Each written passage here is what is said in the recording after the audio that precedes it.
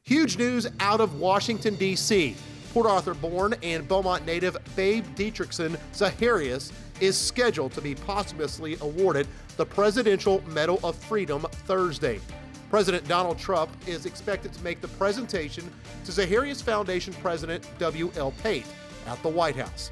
Pate initiated what has been a near 2-year campaign on Zaharias' behalf.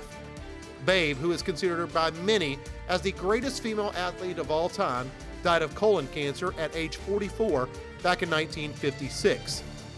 In that short life, Zaharias was named the Associated Press Female Athlete of the Year a record 6 times. Later, she would be named the greatest female athlete of the 20th century by the AP, Sports Illustrated, and ESPN. On the golf course, she won 10 LPGA major championships. Before that, she won 2 gold medals and a silver in the 1932 Olympics in track and field. And trust me when I say, that is still barely the tip of the iceberg when it comes to her accomplishments.